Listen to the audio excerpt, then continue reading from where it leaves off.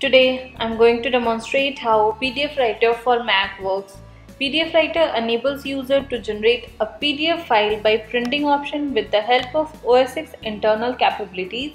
So first I'll demonstrate you how to generate a PDF file and then to make the changes in the PDF file which is being created by PDF Writer. So let's start. First we need to search a document which we want to convert into PDF. Like I'm going to search a sample doc. Now I'll demonstrate you how to convert this document into PDF. For that we need to go to the file, click on print. Here we need to select a PDF writer into the printer option and click on print. Now our document has been converted into PDF. Now I'll demonstrate you how to edit the PDF file. For that first we need to search the document which is being created by PDF Writer. Like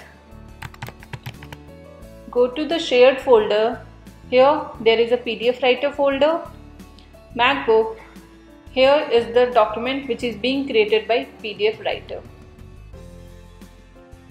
Now this is our PDF document. If we want to make any changes, we just simply need to click on edit so that the edit tools can be displayed. Now if you want to make the changes, just select the tool and make the changes. Like you can highlight this. If you want to highlight any text,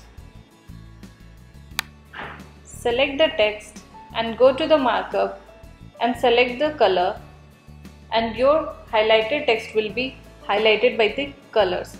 In this way you can edit your PDF document as well. We hope you enjoyed this video and thank you for watching this tutorial.